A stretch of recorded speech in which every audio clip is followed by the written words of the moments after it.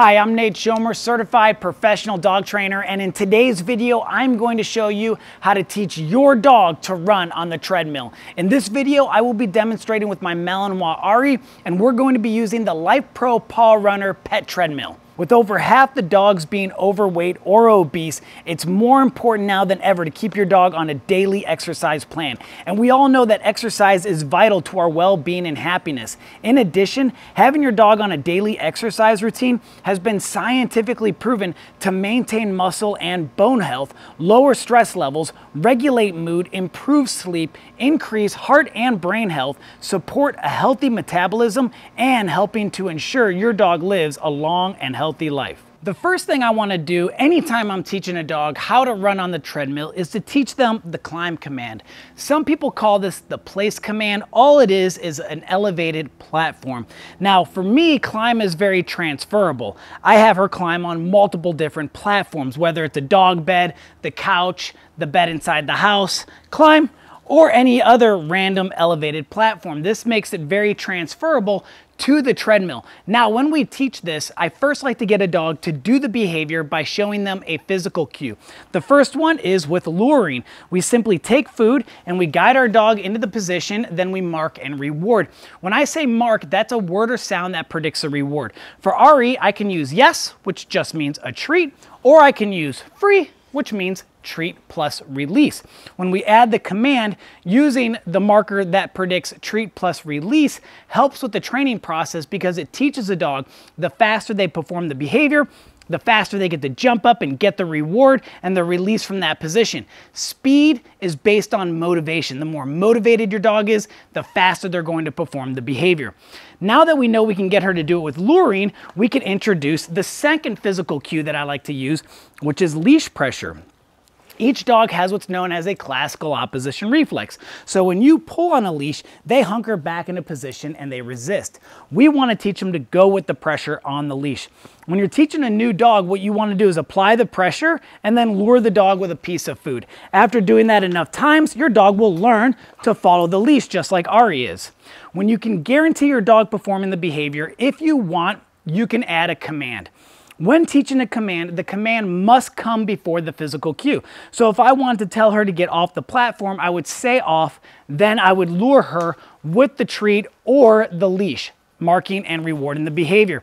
Same thing if I wanted her to go back on, I would say climb or place or treadmill if you want to use a specific command for the treadmill, and then we would guide our dog into the behavior, mark and reward. So it would look something like this: off, then we would cue, yes, then we reward. If you're worried about having to reinforce the stay, as I mentioned earlier, use the terminal marker. So you can say climb, free, reward. Now she already knows climb, so I'm gonna say a different random word. Come here, Ari. She gets excited and barks. So I can say something like happy, and then I would guide her on the platform, free, mark and reward. Off. Now that we have our dog performing the climb command, we're ready to transition them over to the treadmill. So I'm going to be demonstrating with Ari here on the Lifepro PawRunner pet treadmill. And when I first get a dog to approach the treadmill, I want to make sure I keep it in a fun and positive experience. So I'm going to use luring and I'm going to guide her on the treadmill. Once she's on the treadmill, we can mark and reward. So again, marking would be yes and reward, or free and reward. And we're going to guide her off. When I'm first teaching a treadmill, I want the dog to enter the treadmill from the back, and I want them to exit the treadmill from the front.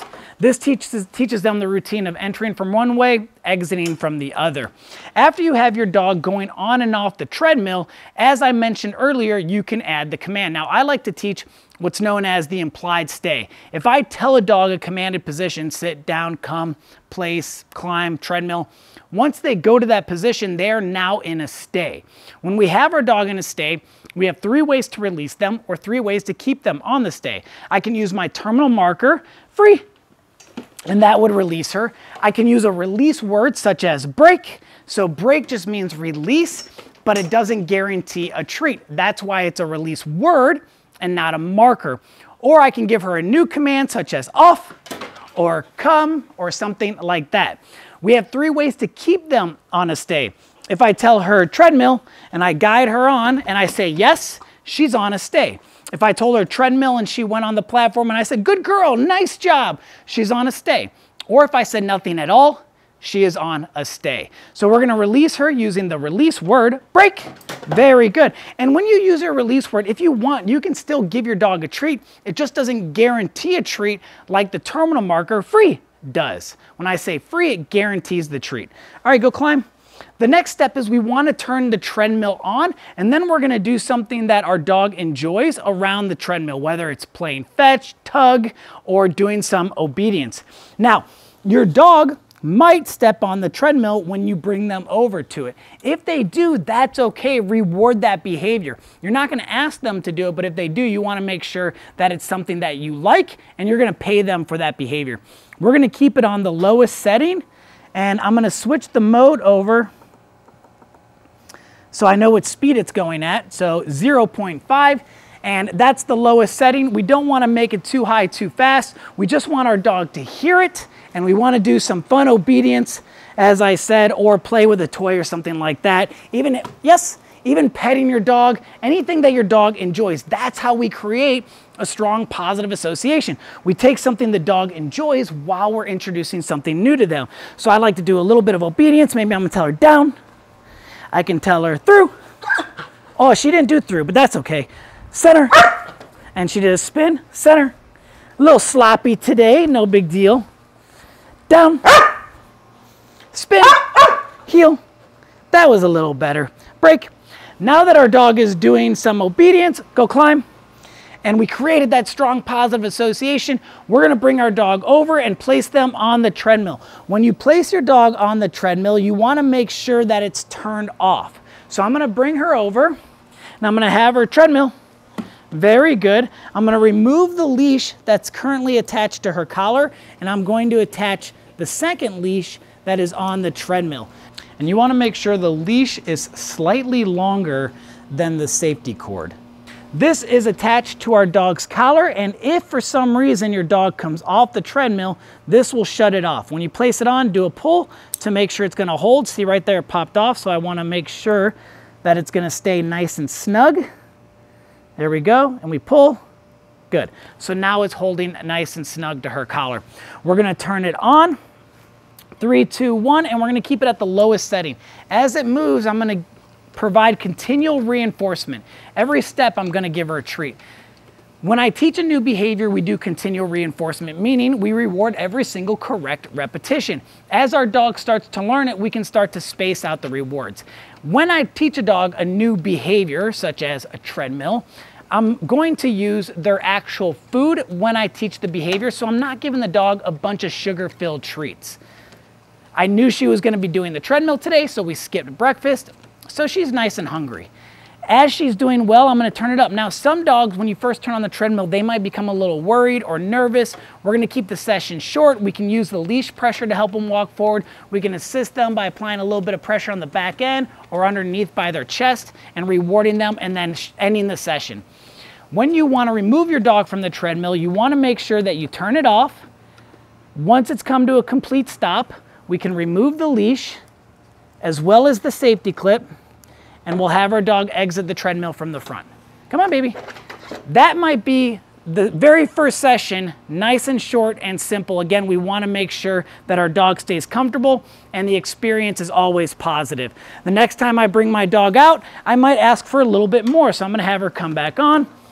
We're going to attach the clip as well as the safety clip. And she's a little bit more advanced. You may not be at this point for a week or two with your dog. We're going to turn it on. Now this also comes with a remote, so I can increase the speed with the remote, which is very convenient, and I can continue to give my dog rewards. I like to increase one at a time. So 0.1, increase, another 0.1, increase, and I like to do each one at a time while giving my dog a reward. Now you may notice she's looking down quite a bit. That's because she has to pay attention to the speed in which she's walking as well as where she's walking. So she's not walking on the front of the treadmill. Very good. She's also looking at where the treats are coming from. Nice job. I can increase the speed here. And if you start to go too fast too soon, then just slow down, make sure your dog ends on a win, end the session, and try again the next day. There's nothing wrong with going back a step or two in the training process. So I'm gonna, just for demonstration purposes, we're gonna increase the speed a little bit. Now I've done this with her already, so she's gone up to 3.5. And again, she has to stay very focused to what she's doing. That's why she's looking down, very normal. And because our dog has to pay attention to the speed as well as where they are stepping, it tires them out significantly faster than a normal walk around the neighborhood or even a jog around the neighborhood, because they're using their brain, which wears them out mentally faster than just doing something physical alone. So it's the combination of that physical and mental exhaustion. This is an excellent workout for your dogs, especially during those rainy days, or if you live in a high rise where you're perhaps not able to exercise your dog on a regular basis. This could help fill that gap. So she's doing really well. We're gonna turn the treadmill off, wait till it comes to a complete stop. Now we can unhook her. Break, break, come on, go get the treats. And release her from the treadmill. It also has a few additional features with the remote, so you can change. It has preset programs. You can switch through each one, select the one that you want, hit the power button, which will activate that program, and it'll kick on for your dog. Now you can also hit the M button, which is mode, to look at the different settings while your dog is on the treadmill. How many calories, as well as the speed, how long they've been on the treadmill, or how much time they have left, as well as the distance traveled. So these additional features can help regulate the training program that you have set in place for your dog. I hope you enjoyed today's episode. If you want to get a Lifepro PawRunner pet treadmill for yourself, I'm going to make sure I place a link in the description of this video. Thanks again for watching, and we'll see you guys in the next one.